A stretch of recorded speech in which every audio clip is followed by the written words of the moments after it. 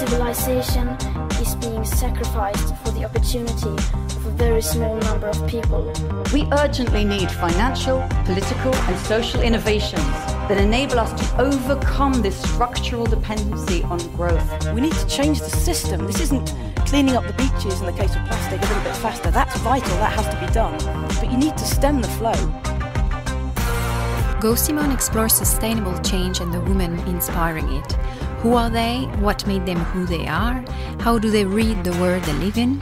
Our guests share their story, roots, passions and hopes for the future. They tell us more about the alternatives and strategies they developed to tackle climate change. After our first episode with Cléane Gabriel, a researcher on degrowth and transition to a well-being economy, I thought it would be interesting to hear a woman who has chosen to embrace and live the degrowth way. Our Simone today is Helene Grosbois. After having worked for many years in finance for Societe General and Natixis, and then as a promoter of green finance for environmental NGOs in Brussels, Helene is now dedicated to implementing her personal transition.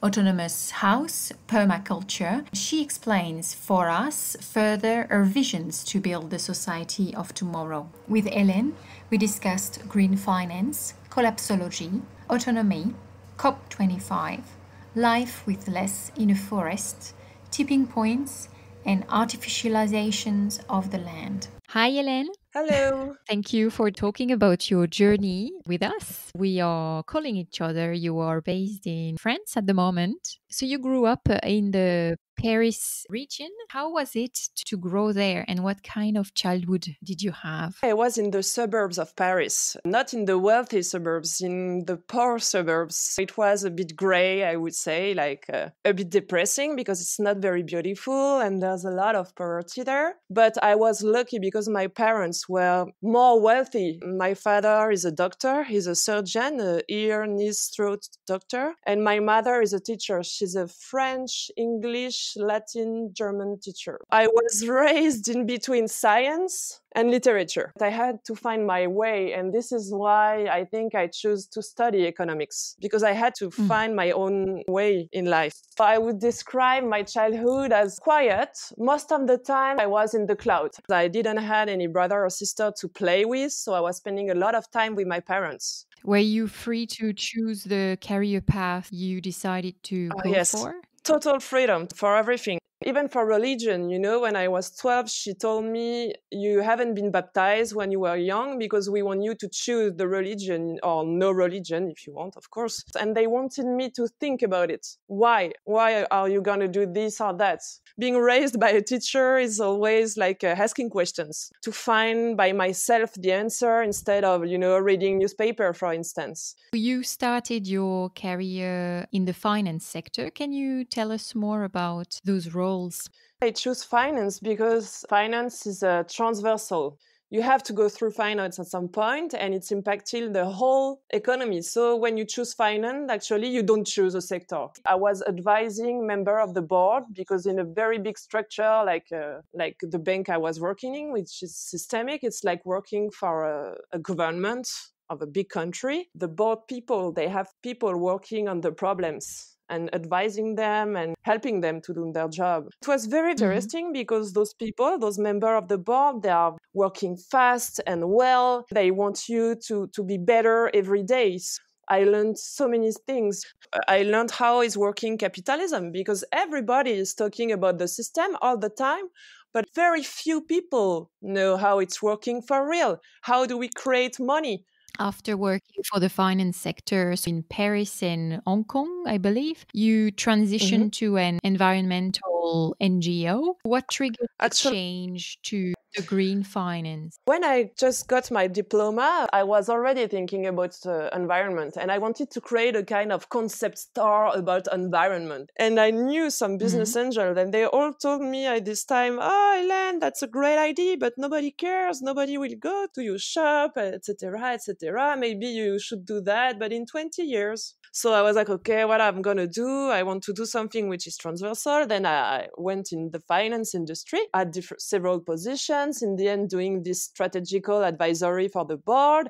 And then I was like, what can I do now in finance? Because I have a great job and I cannot find any job that would be so interesting for me, because I'm a girl and I'm not an engineer. So obviously I'm never going to be a CEO of the bank. And at the same time, I was seeing that environment was going worse. And in 2008, there was this quota carbon or CO2 quotas. So I went in many, many different conferences. And at some point, I heard the ex-CEO of WWF France, which is a bit famous in Europe and in France. His name Pascal Canfin. And he knew about finance. And I went to see him and he told me, okay, maybe you should come to WWF. Can you explain a little bit what green finance is? Green finance is a supposed way to make capitalism sustainable. At the beginning, I was thinking it would be like possible and helpful. And after a while, I realized absolutely not. What made you realize? When I saw in the figures that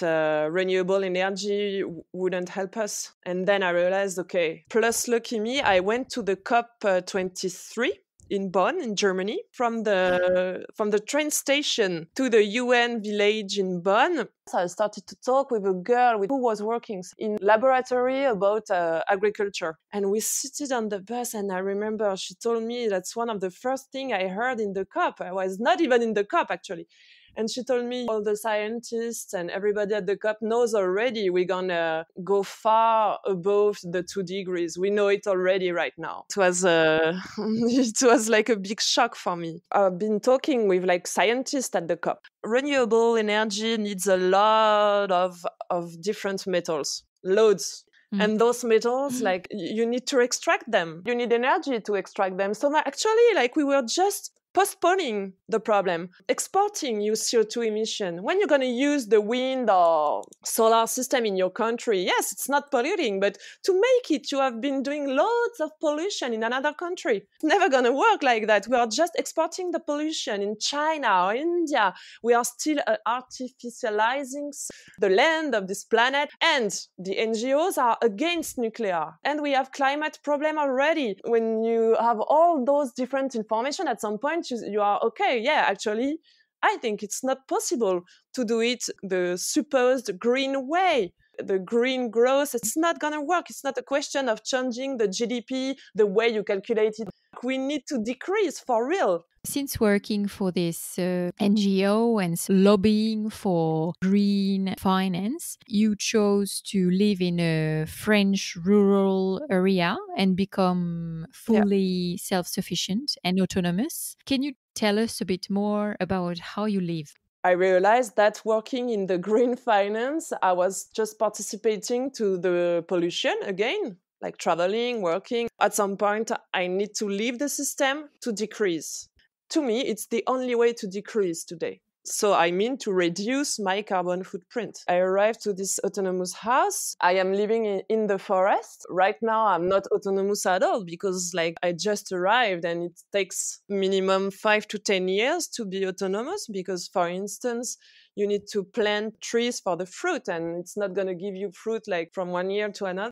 I have been reducing everything, reducing the heat inside my home, the number of showers I will take in every single week. I'm not washing everything all the time, etc. When you are living in the forest, you're not working, so you don't need to be mobile. So you reduce a lot your pollution because you are staying at home. It's a whole slowdown. Did you buy a house? I bought an old house, which was already existing for 2 or 3 centuries. It's a very old farm, which was abandoned. I bought it because I did it with my mom. And this is how we could buy a house, because I had some spare money. She also had spare money. We have our own source of water, which is also an important part of being autonomous. Because collecting water, treating it to make it clean again, it's costly in energy. And actually, nobody's got the town water here. All the houses were built on a source. How did you choose the area? Is it because you have roots there? I'm from this region, but it was not why I arrived here. I looked at the risk of floods. Most of the people in climate change problem will die in floods. It's written in any report you will read about climate change. So I'm in the middle mountain. I'm 500 meters above the sea level. Then I looked at pesticides, because if you have a land which has been used for industrial growing for decades, maybe it's going to take a long time to you to make it productive again without chemicals. Also, I wanted to be in a place where there's not too many people. Trivial question, what do you live off? In France, when you stop working, you got money from the state, loads of money. You get 60% of your previous wage, so it's good. And if you've been working for more than 2 years, you're going to have 2 years of the 60% of your last salaries. And after that, you have another system from the state which is going to give you money. It's 500 euros. If you don't have any job, the government is going to give you 500 euros every month. Like a kind of universal revenue, but it's not universal because it's for the people who don't have revenues. I'm having this for 2 months now. 500 euros, well, when you are living in the forest, it's far more than enough. Could you describe your days? Right now, it's the period to plant trees for the fruits. So I did that last week. In a house like that, you have lots of things to do, and you do a list, and every single day you write new stuff on the list, and you don't go fast enough to reduce the list. I'm doing separations on my piece of land, like recreating separations in different areas of the land. I take dead wood and I put it in different areas of the land to make the biodiversity come again. Were there some people who inspired you? How did you learn about it? And who influenced you on the ideas of degrowth, permaculture, autonomy? How did you learn? Because you're coming from a very urban background. Degrowth is just me being rational. But I heard about the collapsology trend. Collapsology is not something that people talk about in this part of the world, in Australia. Would you just remind what collapsology is? Collapsology is the idea that at some point human beings will have been using all the resources on this planet, and that there will be no other issue than the collapse of the Occidental society. Because Occidental society is fully based on resources, fossil fuel resources, and we are trying to shift to metal resources. But both of them are not illimited on this planet. The planet is limited. This is why the previous UN chief officer said there is no planet B. And then I discovered the Meadows report, the limits to growth. And I want to mention it because if people don't know, they should look at that. It's from the 70s. It's very accurate. People in the 70s calculated exactly where we are today. One of the pushbacks that we hear frequently is that capitalism brought health and education. What do you respond to those people who can't see a future without capitalism? It's like everything in life, too much of something is bad. Without food, you cannot live, but too much food, you die also. And it's the same for capitalism. At some point, this system was good, brought peace, brought wealth, education, etc. It's totally true. Long life, in a better health, etc. But at some point, it's killing us. This year, for the first time on this planet, there have been more people suffering from obesity than starving. It shows so much that at some point, we have to stop. Yeah, capitalism was good. It's not anymore. It's because in the Occidental way of thinking, everything is very binary. You're pro or against, 0 or 1. But no, there's a bit of good and bad in everything. And this is something I learned when I was living in Hong Kong, because in Asia, everybody thinks like that. There's no black or white. There's a lot of gray, and there's good and bad in everything. This is the yin-yang sign.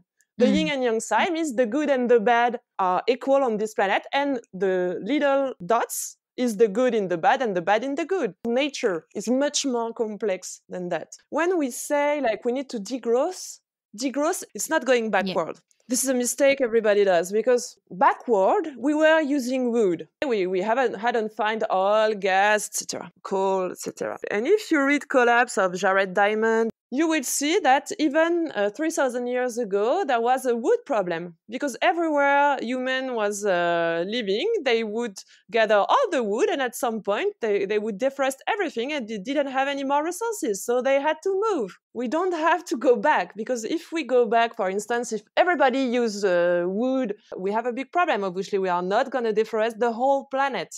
It's just a question of doing something new, doing something the humanity has never ever been doing on this planet. But for instance, I think there's a lot of stuff, 80% of what we produce on this planet, which are not systemically important. I mean, for you to stay alive. Is it a problem if tomorrow L'Oreal disappears off this planet? In a future low-carbon society, do you see people all becoming autonomous? We need to define autonomous. When I say autonomous, it's not in energy, because the transition, most of the people think ecological transition, energy transition, which is a mistake. If we still use the same amount of energy, we are going to destroy the same amount of nature on this planet. It's very simple. We need to decrease the energy we consume. So when I say autonomous, I'm talking about water and food, which is also the biggest footprint on this planet. If we are deforesting, it's to make food. One of the only way not to all die in an apocalyptic planet would be to do intensive agroecology. And everybody would have a piece of land and a bit of fruits and vegetables. This is a good way to store carbon. The problem is cities are not sustainable, and cities cannot be sustainable. It's totally impossible, because when you are living in a city, everything is coming from very far away. And when you transport something, you burn oil, basically.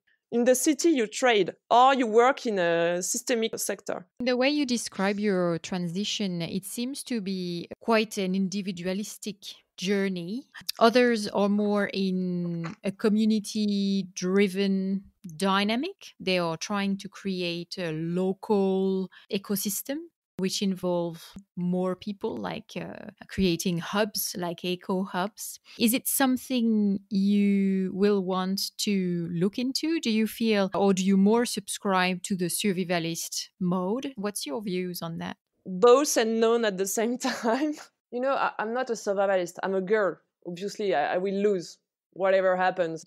So it's not a good idea, I think. But I don't think as well that eco-villages or eco-place can work. I looked at it. I studied all these eco-places, and you know, most of them are failing. Why? People don't know each other. They start to live together. Obviously, it's very hard to live together, even when you love the person. So when you're not in love, it's more complex. And so they just fight, and in the end, they split. Because also, I think it's not the right time. Now, in France, if you don't look at the problems, you can have a normal life. So there's not enough constraint for the people to accept to live with default of the others. But I will see how the future is evolving. I'm adapting all the time, actually. This is what I would say. And I think we will have to adapt all the time. Just because of climate change and the 6 months extension, we're going to have to adapt all the time. It's going to change very fast. You grew up in the system. Is it difficult sometimes, and still now, after having made those decisions, do you struggle sometimes with the choice you made? The way the climate is moving, you know, of course, I'm full of doubts. First, something I didn't see coming is that when you are living in the forest, you are seeing the forest dying. You are seeing it every single day. You see trees dying. You see, you know, that animals are going in cities because they cannot find any more food. You see all that. You see rivers, you know, drought during the summer.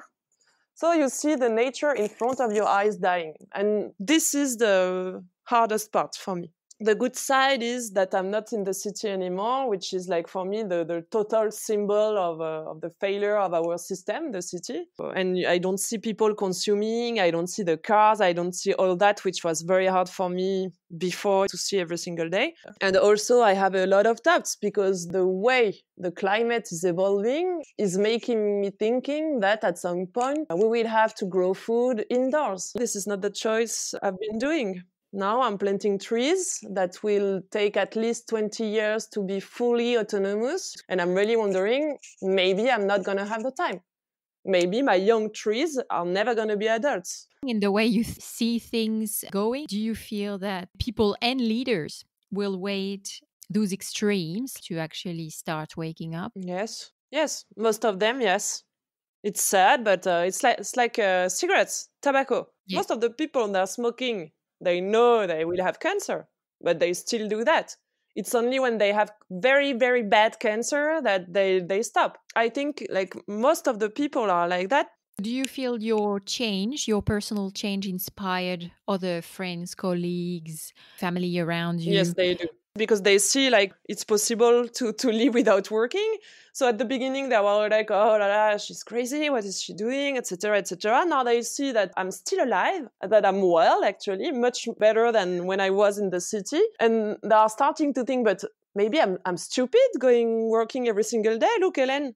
Because most of the people, they hate their job, actually. But they still do it because most of the people are doing it. Despite the moves you've done on a transition, but still observing that around you, most of the people don't really actually make change, do you keep being hopeful for the future? Are you still optimistic that we'll sort out this climate emergency? No. Depending on what you mean with future. No, but depending on what you mean with future. I don't think people are not acting. Why? Because we are using a vocabulary which is not accurate. We are saying that we are fight against climate change. You can fight as long as you want, fight, but the climate change is something dynamic. The Earth is a living place, which is dynamic. It's not like a photographic, like not moving at all. So also, I think that's why it's a bit like creating confusion in everybody's mind. And many people are not doing anything because they think, oh my God, we cannot stop climate change. It's impossible, which is true. The question is how fast we are making the change. This is the real question. Do we want to take 7 degrees in 100 years? Or do we want to take 4? But we need to keep in mind that in a natural process, you take 5 degrees in 20,000 years. And we are going to do at minimum 4 in 100. So the change is going to be big. If the question is the future, meaning still human beings on this planet, or no human beings on this planet. The way we are acting now is determining the future of humanity on this planet. Because at 7 degrees, there's nobody on this planet.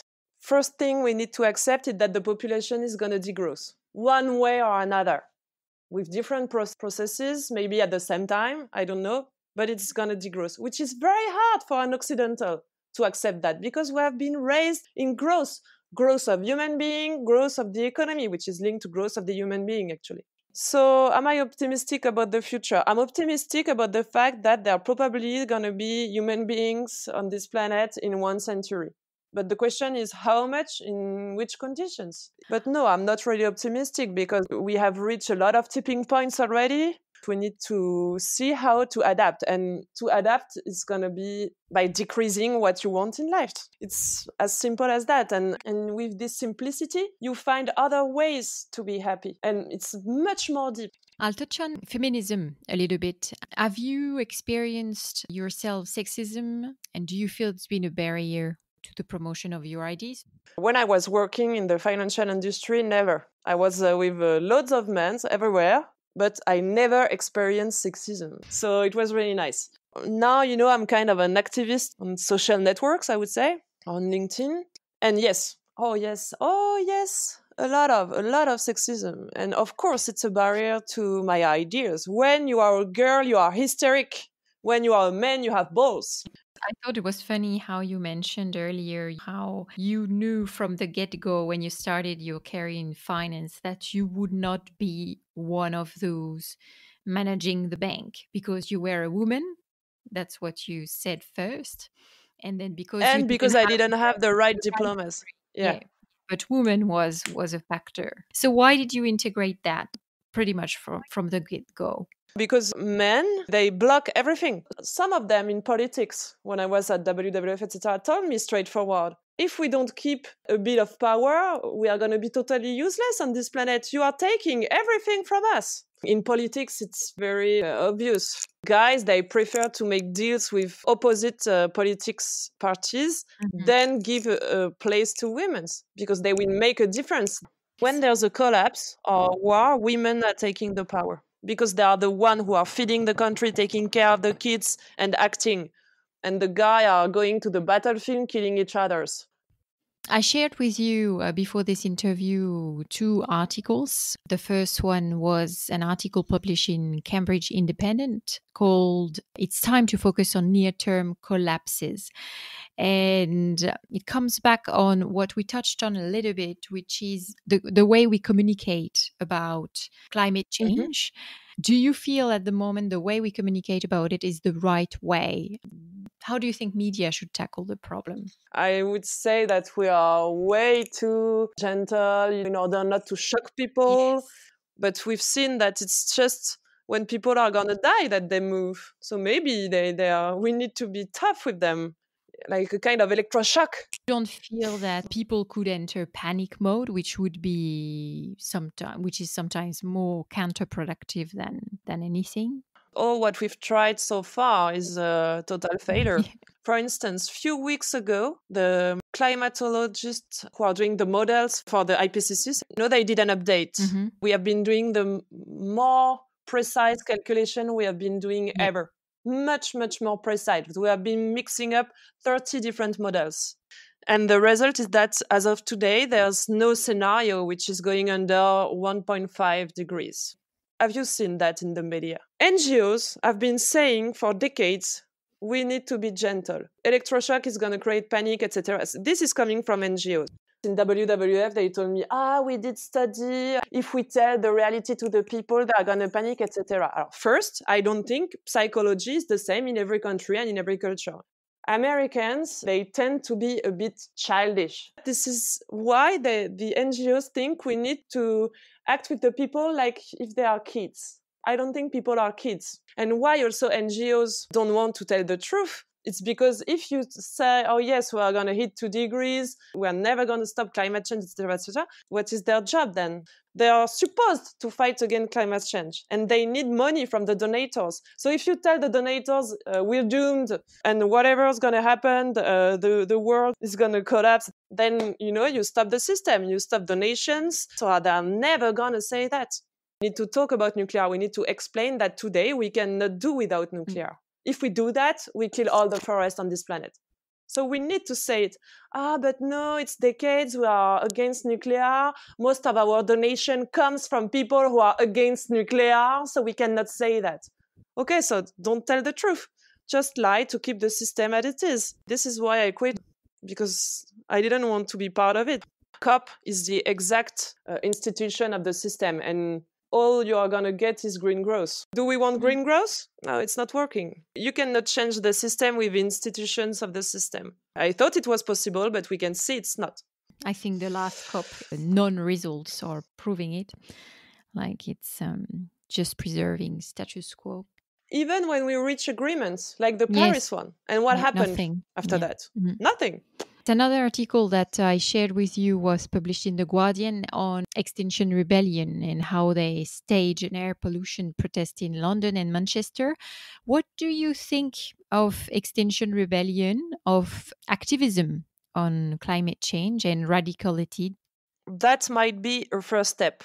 That might be a way to open a door on something else for the people who are joining Extinction Rebellion. This is not an end. It's just a first step. Protest, it's a symbol. It's symbolic. We are living in a society of symbols. There's the system, there's the protester, you are the citizen, you are a consumer, you are a parent. But we forget that we are just human beings on this planet. Protesting is a good symbol, but it's changing nothing. And then you have to change for real your life. Changing for real is growing your own food. It's normal I'm saying that, people are going to say, because this is what I'm doing. But the most powerful act you can do today is grow your own food. And this is action. And what would you recommend to someone who would like to start a transition journey? First, think that you don't need lots of money. You can build an autonomous house starting from 5,000 euros. So when you're going to get that, that gives you a lot of freedom. Do you think it's a logic which is applicable to countries where the state is not as present, as prominent as in France? That's a big problem. Like, lucky us in France, the state is very powerful. Look, we helping the people, and also the state can really change the society. In a very liberal country, like, you have very, very few power, and that's a big question. Also, I think in Australia, there's a lot of farms. You can learn very easily in a farm how to do it. You do that in 2 or 3 places, and then you do your own places, and it's going to be very easy because you have been seeing different places, you have been getting the good ideas. Agroecology, you don't work the land, so you just put mulch on it. There's not many work, actually. People imagine there's loads of work, but no, it's less work. That's what the people think. Before, all the people, were working the land all the time, doing very clean, ranks of I don't know, carrots, clean ranks or whatever. We realize it's not, you can be much more productive in reproducing what the nature is doing. A mix. Nature is not doing ranks. Nature is doing mix, because it's the mixity that makes the wealth of the soil, because the nature is doing a lot for you. And you are going to be much more happy in a very short period of time. You slow down. You go in bed when it's night. You wake up at 5 when the sun is rising. You have much more power because you are on a natural way of life. You feel much more peaceful and relaxed, I would say, also. And you give meaning. You were mentioning that you were communicating a bit on LinkedIn. What for? Is it to convince more people to join the transition?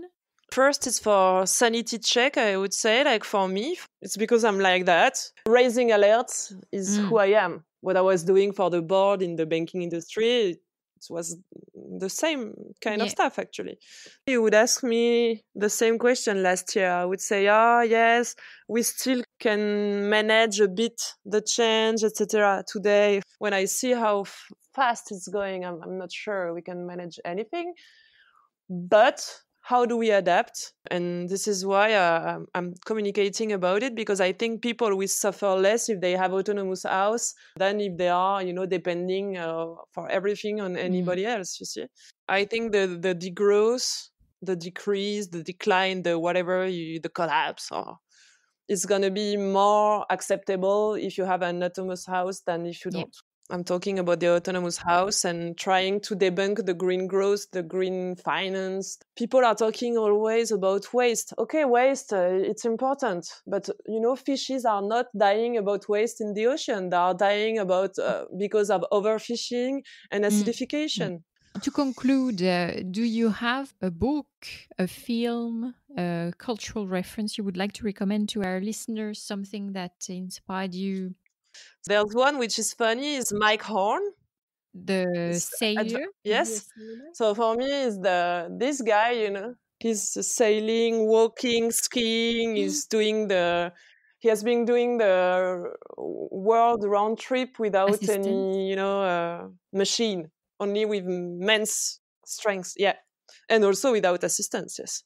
But, this guy, he's really showing that we can live in the nature, that we don't need to fight against nature. I think this guy has never been thinking that he needs to work to live on this planet. From the very beginning, the guy thought, I'm going to go everywhere on this planet by myself and live like that. It's very extreme. I'm not saying that everybody should be this guy, of course not. But in between being like a small rabbit in a cage in a city and this guy, maybe there's a path. Also, something that I really like and I really encourage people to read is the global history. It's scientific history, because when you do history, most of the time you go in archives, which is absolutely not the case of the world history. World history is about gathering scientific research of the history of the planet and also history of the humanity. And this is a science which is quite new, I would say. So you study all the history of the planet and the humanity through environment. And actually, you see a very different story of the planet and humanity. That's what we've been told and taught in school. For instance, the Roman Empire collapsed because of droughts and not because of politics or war. And there's the most famous guy for world history is Alfred Crosby.